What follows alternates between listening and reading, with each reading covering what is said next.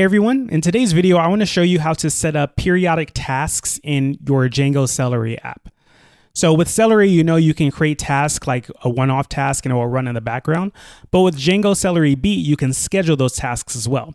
So here I have like a schedule called My Schedule. And the idea here is it's going to run it every 30 seconds. So every 30 seconds, it's going to run a task of my choosing. So I'm going to show you how to set this all up. You'll see that it's pretty easy to do. And if you do need any help with this beyond the video, I do work with people in a one-on-one situation. So just check out prettyprinted.com/coaching or the link in the description below to learn more about that. So now let's get into working on this example of integrating Django Celery Beat. So to get started, let me show you what I have already. It's pretty simple. I have a Django app with Celery already set up. Here I have a path that points to the index. So go to views here and it calls myTask.delay. And this task is defined here. So it's just looping from 1 to 10 and it's going to print the number, and then it's going to sleep for 1 second. And then after all that's done, it's going to return task complete. So eventually this will be the task that I schedule, but for now, this is the setup. So let me just show you this working. And I've already run this once, but I'll run it again. So let's go and start the task again and go back to Celery. And now we see it received a task and now it's printing the numbers 0 through 10. And it's just printing 1 per second. And you see it's done there. Okay, so we've created a Celery task. So this part should be familiar to you if you've used Celery before, you've watched my videos with Celery, but now we want to get into the scheduling part. This works well if you want to kick off the tasks based off some user action. So if they go to a certain endpoint, then it kicks off a task. But if you wanted to schedule a task and especially schedule it dynamically, this is where the next part comes in. So what I'll do is I'll stop this. I'll go back to my main terminal and then I'll go ahead and install Django Celery Beat. Okay, so it's been installed. So now I need to go over to my settings.py and add Django Celery Beat to the list of installed apps. So I'll just put it up here, Django _Celery _Beat. And then I'll need to migrate something. So Python manage.py migrate. So this will migrate the migrations from the Django Celery Beat library. And now I'll go ahead and start up the app again. So run server, and I'll go over to my browser and I'll go to the admin dashboard and log in using the super user account I created earlier. And we see here I have these 5 tables. I have clocked, cron tabs, intervals, periodic tasks, and solar events. So you don't need to use all of this, but at a minimum, you're going to have periodic tasks. Clocked, cron tabs, intervals, and solar events, those are schedules that you can have for a task to run on. So for example, with solar events, it depends on like the time of sunrise, the time of sunset, stuff like that. For intervals, you can say like every 2 hours run it. Cron tabs, you run it based off of like cron in Unix, and then clocked means you want to run it at a specific time. So you have these options for the schedules, but of course the periodic task itself is the most important thing. And now I want to create another view to schedule a task. So what I'll do is I'll call this schedule task, and this will take in requests. And what I'm going to do is I'm going to use an interval task. So what I can do at the top is import from Django Celery Beat.models periodic task and interval schedule. So periodic task is the table I was just talking about in the admin dashboard, and the interval is if you want to do something like every 10 minutes or 2 hours or whatever you want. So first I need to set up an interval here in the view. So imagine the user goes to the URL and it hits this view. So I want to set up an interval. So to do that, I'll create an interval object and also like a blank. This is for any error message. And what I want to do is I want to use interval schedule .objects.get or create. So if the schedule already exists, then it will just return that to me. If it doesn't exist, then it will go ahead and create it, because you only have to create like a 10-minute interval once. You don't have to create it every time you want to do something every 10 minutes. There's only one interval, and then the task will get that interval. So for this, I want to say I want to run a particular task every 30 seconds. So I'll put every 30. And then I have to give it like a time period. So period equals, and then interval schedule dot seconds, right? So now I have this interval for running something every 30 seconds. And now I want to create a periodic task. So here, since I don't need anything, I won't assign it to a variable. So objects create, and I'm going to use the interval I just created. So whatever I put here is going to run every 30 seconds. So now I need to give this a name. I'll call this my schedule. I need to give it a task. So the task is based off the location. So it's in the example folder and then in the tasks file, and then it's called my_tasks. So that's how you get the name of the task. And then you can pass some arguments here if you wanted to.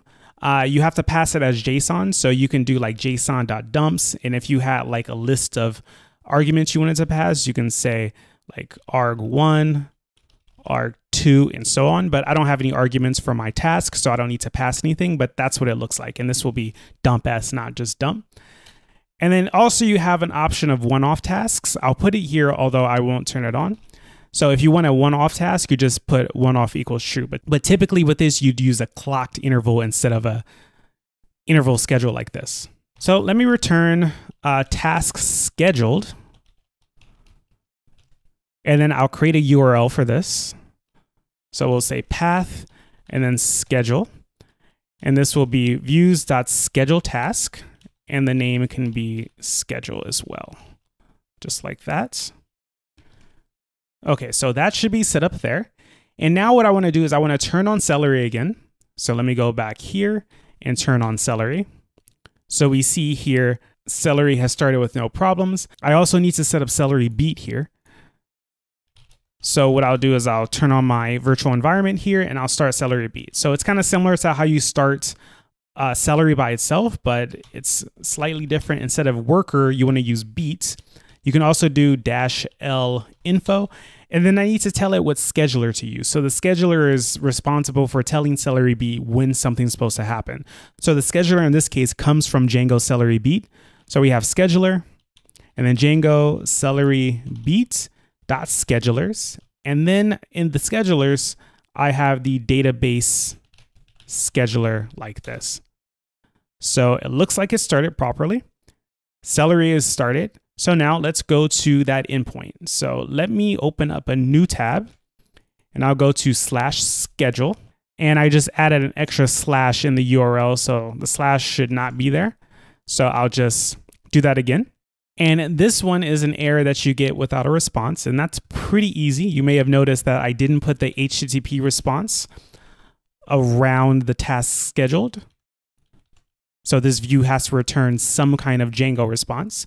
So now if I try this, we see it already exists as a scheduled item. And the reason is because the code failed after I started the task. So let me go ahead and refresh this and go to periodic tasks. And we see I have this my scheduled task created. The other one was created automatically by Celery. So here we see it's calling example.tasks.mytasks. We also have this other thing we can use where it's a dropdown, but since we called it from the code, we can just pass in a custom task. We see it's set every 30 seconds, and that's it. So now if I go back over to VS Code and look at Celery, we see that it's counting up 0 to 10, and it's going to do it every 30 seconds. So I'll just wait for it to start again. It should start any second now. And we see it's now counting up 0 through 10, and that's because this thing is running every 30 seconds. If I go over here to Celery Beat, we see that it's sending the due task by schedule every 30 seconds. So we see 35, 05, 35. It's doing it all automatically. And note that the first one happened 30 seconds after I started everything up. So going back here, like I said, there are other types of schedules you can create. You can create these on the admin dashboard if you want, or you can create them in code. You see here, there's an example of this one because this was generated by Celery. But for like solar events, you can just add one here. Say you want to see solar noon as a event, as an interval type or as a schedule type for a particular latitude and longitude. You can do something like that. You can go to intervals here and you can set it to be like, every 30 minutes, every 5 days, or you can go to cron tab here. You can add one using the cron syntax. And finally, clock. Like I said, this one is for a particular time. So you just put in a date and a time and it will run the task at that time. So as you can see, it's pretty simple to use. Really, it's just using Django models. So as long as you have the right schedule object from the schedule models and then create like a periodic task object, then it's going to schedule the task for you. And as long as Celery and Celery Beat are running, it's going to run those tasks according to whatever schedule that you set up. And as a last thing I want to show you is you can also get the results of everything that runs. So right now, like my task is running, but no results are being stored anywhere. So what I'll do is I'll stop everything and I'll install this thing called Django Celery Results. So pip install Django-Celery-Results. And it's quick to install. I'll go over to settings.py and I want to add it to the settings. So here I'll just do Django Celery Results and I'll migrate. So Python manage.py migrates, and it will migrate the things from Django Celery Results. And then down here at the bottom, I want to add a couple of Celery settings. So first will be Django result backend. And I just need to set this to Django-DB. And then Celery results extended. And I'll set this to true.